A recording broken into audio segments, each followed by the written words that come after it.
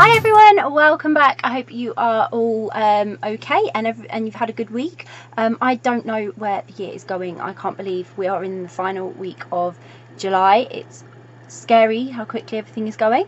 So this week I have some new books for you. I'm really excited to tell you about them. Three of them are review copies, and then one is a paperback of a book that I bought that I've already told you about. So I am very proud to present my very first Amanda Radley rather than a Radley paperback. So new this week I've got my paperback copy of Fitting In. It looks awesome and I can't wait to read that, and I'll do an instruction video when I do. And then alongside that I have a copy of In the Black by Luci Dreamer, so I'm really excited to be reading that. And then I have two review copies of books from Bold Strokes Books via NetGalley. So I have Drawn by Carsen, which I have seen fantastic things about this, so I'm really excited to be reading this.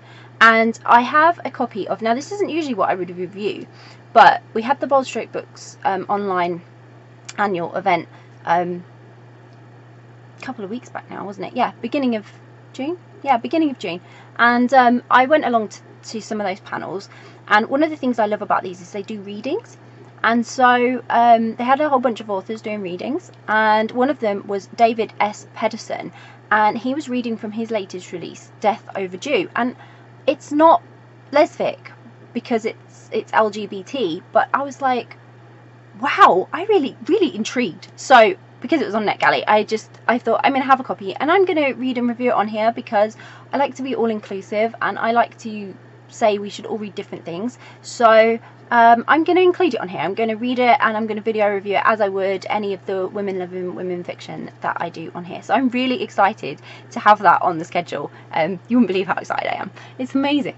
So this week, new books, like I said, paperback, Fitting In by Amanda Radley rather than A Radley, because she's had a little rebrand, and I love it. So this is my very first Amanda Radley paperback to go with all my A Radleys on my shelf.